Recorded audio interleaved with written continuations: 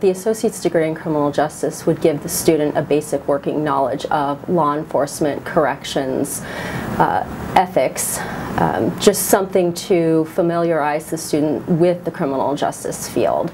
Most students who are seeking an associate's degree in criminal justice are those who are currently working in the field, who are looking for promotional opportunities. Our associate's degree will again provide the student with a basic working knowledge of the criminal justice field, whether it's policing, corrections.